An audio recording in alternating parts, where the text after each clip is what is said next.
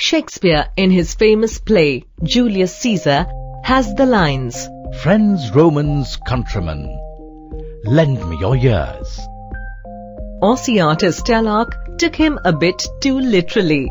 Now he has something up his sleeve. An ear on his hand?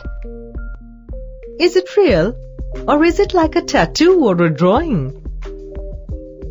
The ear is real, has its own blood supply and can actually hear, though Stellark himself cannot hear what the ear hears. Confused? So are we.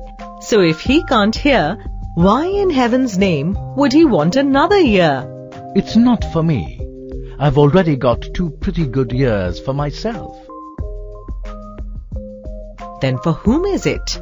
I will connect this arm ear to the internet, so people all over the world can hear what it hears. Suppose I'm watching a music concert. My arm ear will hear the music, and through the internet, anybody who wants to listen can hear the concert.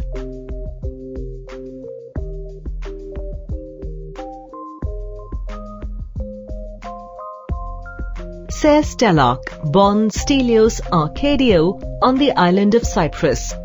Imagine if I can see through the eyes of somebody in America, listen to somebody in London. All this from my home in Australia. Stellark is not the first person to experiment with his body. One person put a camera at the back of his head. It had to be removed because he got very bad headaches. Someone else put a magnet into the palm of his hand to hold his mobile phone. Yet another put wireless speakers inside his skull so he could listen to music without others hearing what he was playing. These people are called biohackers, those who break into their own bodies and try to change things. Stellark has been inspired by the writings of V.S. Ramachandran, the famous Indian origin brain scientist. Biohacking is not allowed in most countries, and it took Stellark 12 years to find a team of doctors bold enough to do what he wanted. It will take at least 6 months for the ear to grow. Biohacking is also very risky.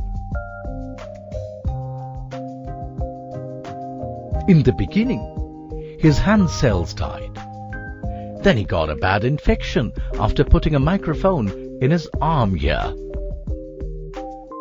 Science already helps deaf people to hear and blind people to see.